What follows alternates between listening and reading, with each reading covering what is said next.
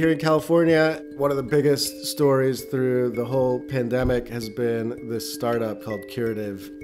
It was a tiny company based in Silicon Valley, and they decided they were going to become this kind of testing powerhouse, and they are now doing this enormous percentage of all the coronavirus tests in California, hoping to get up to about 1 million tests per week. The company is run by a 25-year-old named Fred Turner. So with that, we will head down to LA and talk to Fred.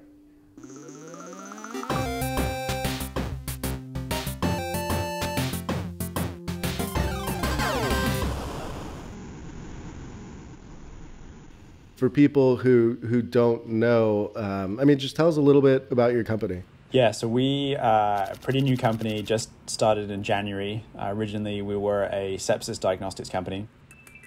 And then in late February, we sort of started to realize that we were not going to have enough diagnostics as a country to do COVID testing. So we moved the entire team from the Bay Area down to LA.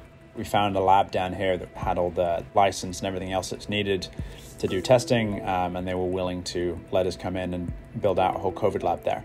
We've also built out a pretty large team helping people set up drive-thrus. So we have all the software for drive-thrus, we have all the training, we have a team that will go out to a city and help them set up drive-thru sites and show them how to run them.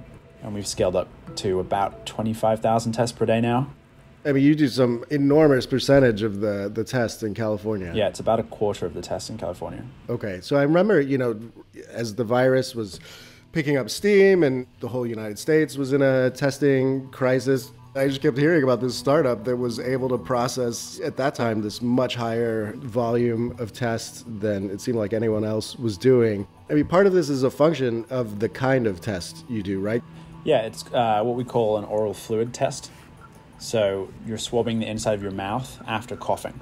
So coughing releases virus from deep in the lungs that gets caught in the saliva. There's also already virus in the saliva. And so when you swab your mouth, you pick up virus from these two locations at once. And the key to this is it can be self-collected. So it doesn't require a healthcare worker to shove a swab 3 inches up someone's nose, which obviously no one enjoys. Yeah, so you guys, as far as I understand it, I mean, you kind of have the person sit in the car and cough for a little bit. Yeah, so they drive up to the drive-thru. They are checked in by someone in the computer system against their appointment. They hand them a kit through the car window. In LA, they're now doing this with like a grabber stick, so they can do it from 6 feet away. They self-collect in the car, and then they drop the kit into a bin, which at the end of the day comes to us. Okay. People have questioned whether your test is as accurate as doing the more invasive test. Yeah, so we've done clinical studies, and we found when you have a fairly low viral load, maybe you only have it in the nose, maybe you only have it in the throat, getting 2 samples effectively in one, because you're getting the respiratory sample as well as the saliva, produces a good sensitivity. And we've seen that particularly in picking up early cases before they become symptomatic. And then from a distribution standpoint, I think what we've seen is that the oral fluid collection is just the easiest thing for people to do. And it's one thing to have a lot of lab capacity, but if we want to be doing millions of tests per day as a country, you have to have a distribution method of getting millions of tests to people. And the only way to do that is going to be self-collected samples. The goal at the end of this month is to get to 25,000 tests and then to grow exponentially from there. How did you convince Governor Newsom and other officials to not only take you seriously, but believe that you guys could scale this thing up to have a meaningful impact on what was going on? Yeah, the team behind it is very experienced in the infectious disease world. And then I think the second part of it is just delivering. A lot of other labs are sort of saying, no, we can't do that many tests. Whereas as a startup, we can move a lot faster than a big company can. Okay. Tell us a little bit about your background. So you're from the UK and you went to Oxford and you dropped out. And I mean, you're a young guy, you're 25. So I started off in the UK doing agricultural genomics at a startup testing dairy and beef cows to predict how good they would be for breeding. Did that out in the UK for a few years, then moved it out to California. Why did you drop out of school?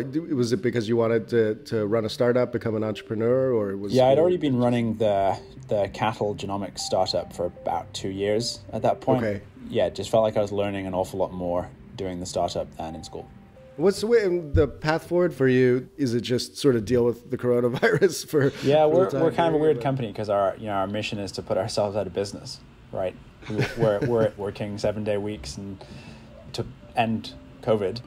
I mean, I've yet to take a day off since we started doing this, and we will continue scaling testing as long as people need more testing. We have drive-through sites, I think, in 10 or more states now across the country. And our current goal is to scale to about 1 million tests per week.